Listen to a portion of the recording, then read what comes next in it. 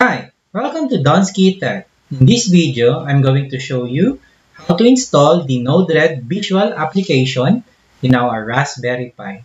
We are just going to follow along with the documentation of the nodered, and I have here my Raspberry Pi, which I have already connected to my power source. What we're going to do is just connect to it using PuTTY.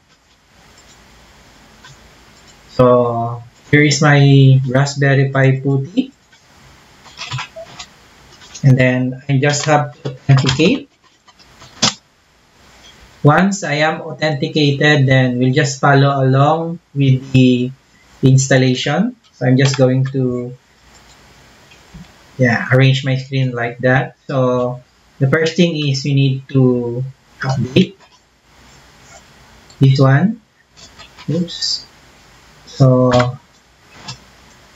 let's just execute the code. So since I have already done this earlier, so it's now okay.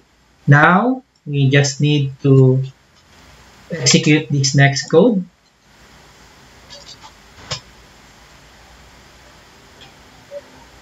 And then we'll just have to wait for it to finish. So there is a confirmation message here. Just click Y and then Y. And then let's just wait for the whole installation process to finish.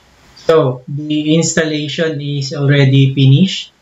At this point, it will tell you if you would like to customize the settings now. So for the meantime, I'm just not going to customize anything. So I'll just click N in here, no.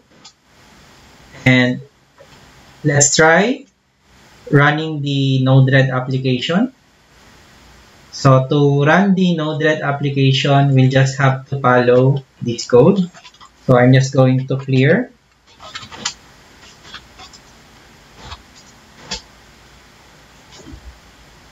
And as you can see, the nodered is now running. All we have to do is just open our browser and then connect to the IP address of the nodered.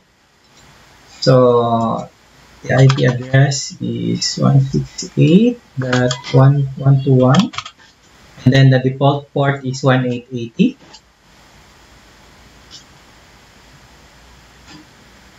And as you can see, this is now my nodered application. So which means that it is already installed and everything is running correctly. So we can just start dragging and dropping the nodes in here. But we'll discuss this in a separate post. But for now, the installation is now finished. Now there is another options here. So if you want to run the nodered as a service, so you just have to execute this code, which is nodered start.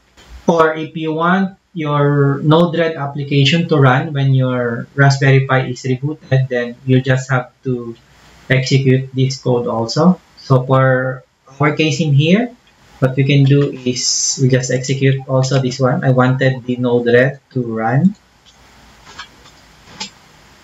Okay, so now it is enabled to run at boot up. If you want to disable, just execute this code.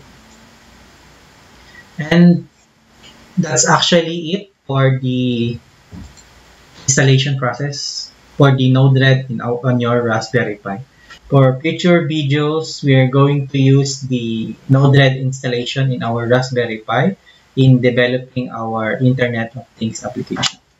So you can watch out for that on this channel. That's it. Happy exploring!